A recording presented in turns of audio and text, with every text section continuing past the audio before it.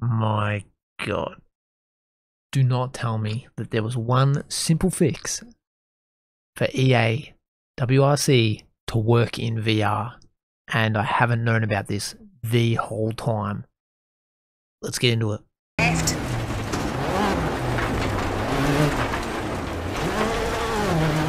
60, sharp, jump. And crest into sudden hairpin right. 110. Hey guys, and welcome back to the channel. Today, that's right, I think I might have fixed EA WRC in VR, and it's the most simple thing that you could imagine. And I don't know if anyone else has tried this. It only, as far as I know, works on the Quest 3. I don't have any other VR headsets to try, but it's a simple setting, and I just want to show you what it is. So if we have a look at the footage right now, you'll see how bad the VR was for me when trying to get this to work. And this is on just a factory Quest 3 settings, no changes, and it was just unplayable, absolutely unplayable. And it did the same thing on my Quest 2. It was no difference whatsoever, and I thought that the Quest 3 might have helped a little bit, and I thought that might have improved the performance. Visually, yes, but in terms of being impossible to play, it didn't change a thing until I decided to just try one setting, and I flicked it over and it went from this stuttering mess to this,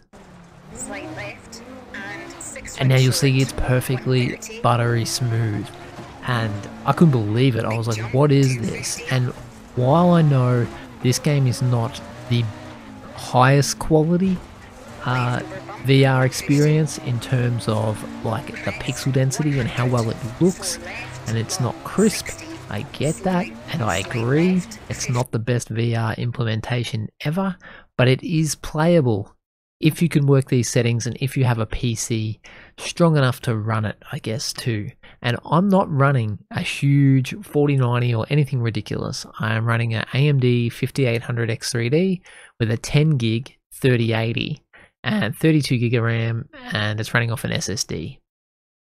And this setting, this one setting, I'll show you right now. When you go into your Quest link, and the button in the bottom left hand corner, it is called link settings or something. It's got a picture of a meta symbol, I believe it is, and if you click on that, it will give you a dynamic mbps or mpbs setting, or a static one or a fixed one. Take it off dynamic.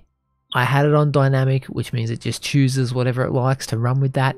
Take it off that and put it on fixed, and then play with it. When I put mine down to as low as possible, which is 10, I thought that would destroy the picture quality, but it actually picked up the frames and I was off to the races, and it is smooth as silk. And I tried it on 40 and I couldn't really tell any difference, to be honest. It might have been a little bit sharper. It was still smooth, but I could see that the frames dropped a little bit. But for me, I couldn't go anywhere near higher than 40. It just turned into a bit of a crumbly mess. I think I tried 85 and it was okay, but it didn't look like visually that much had changed. So if you have a Quest 3 or a Quest 2, try this setting if you want to play EA WRC in VR, and hopefully that will fix your issue, because it definitely fixed it for me. I hope you guys enjoyed the video. Like and subscribe if you want to get some more tips, and I'll talk to you guys in the next one. Peace. 5 left over crest, don't cut. 70, slide right. 60, left over crest, into slide right over crest. 140, slowing, crest, into slide left, and slide right, and square left, into turn 1 right, into 6 left over crest, and right over crest. Into 3 left short, and crest. 50, hairpin right. And slide left, tighten square, tightens.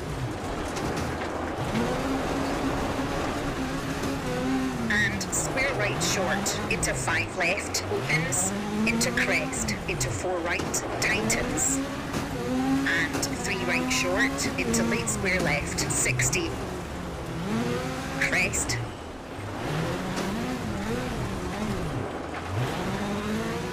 and slight left,